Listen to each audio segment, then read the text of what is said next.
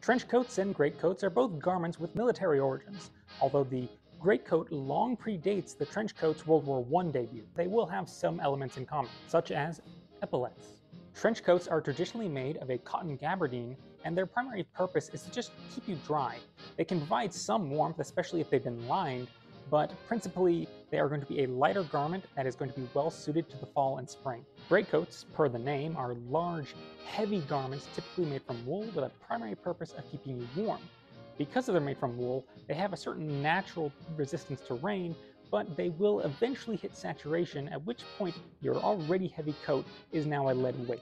And if you want to get really technical, greatcoats are a subcategory of overcoat, while trench coats are a subcategory of topcoat, with the distinction between overcoat and topcoat boiling down to their respective weights and lengths. But honestly, I have no issue with just calling them both overcoats.